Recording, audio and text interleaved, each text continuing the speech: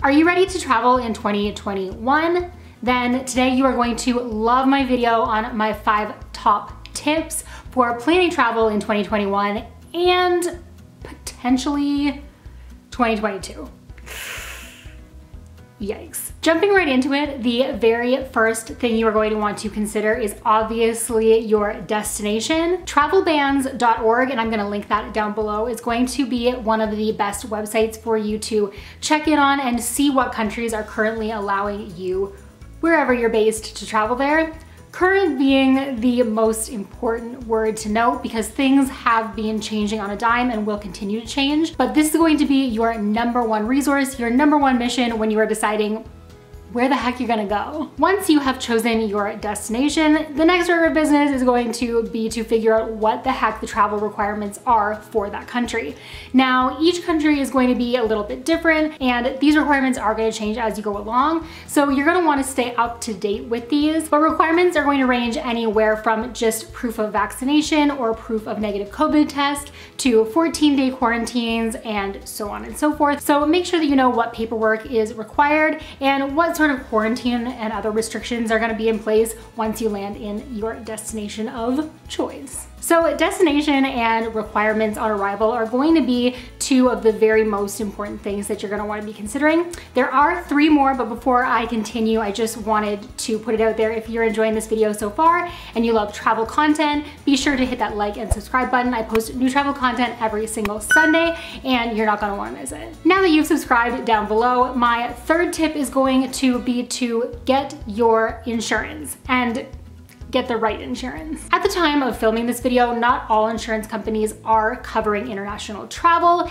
and although some are promoting that they are, there are also little loopholes where if you're traveling to a country that has an advisory, which is pretty much all of them, then that voids the validity of your insurance. So make sure that you are not only checking your policy, but the fine print as well, and guarantee that you don't get stuck in a rut during your vacation. Tip number 4 comes down to booking your flights and booking your accommodations. So accommodations specifically, especially if you are traveling to a country that does require a 14-day or I guess any number of day quarantine, is to make sure that you are booking at a quarantine friendly or quarantine approved hotel. Not all hotels in all countries are going to allow you to stay there when you land. And while some countries, Thailand being one of them, have their quarantine list or their quarantine approved hotel list widely available and easy to find, that's not necessarily the case with all of them. So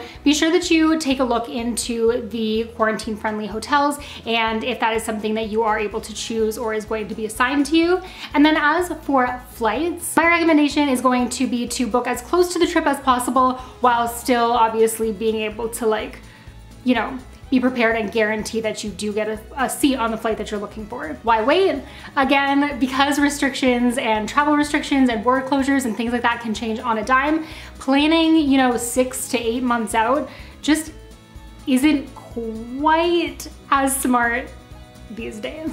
Identity Terry here, and I just wanted to quickly elaborate. The length of time that you'll need to book in advance will vary from country to country. Some locations recommend booking your accommodations further in advance with very few hotels available for international travelers, and others request that you not make your bookings until closer to arrival, as regulations can change and flexibility is key. So if you are booking in advance, do your best to take advantage of flexible flight fares, flexible bookings with free cancellations, and pay close attention to the fine print. And last but not least, my 5th tip is going to be to set realistic expectations for your trip, because just because a country is open doesn't necessarily mean that your experience there is going to be what it was pre-C word. Just because you are coming in from a country that has a high vaccination rate doesn't necessarily mean that the country you're arriving in has had that same access. And at least for the foreseeable future, you are likely going to need to continue to wear your masks, social distance, and notice that restaurants, bars, and the like may not quite be open, or if they are, not quite open in the same way. So if you do want to do your best to guarantee that you're going to run into the least amount of closures as possible, I guess. Try to choose a destination with declining cases. Choose a destination that has a high vaccination rate. And again, stay up to date with the travel advisories, not only in the country that you are flying from, but the country that you're going to. So yes, travel in 2021 might be a little bit tricky. Travel in 2022, might be a little bit tricky as well, but these are my top 5 tips if you are planning an adventure. And if you love travel content and you're looking for more information on topics like this, be sure to hit the like and subscribe button. I post new travel content every single Sunday and have lots of adventures in the works. So until I see you in my next video, stay great, travel safe, and I will see you then. Bye guys.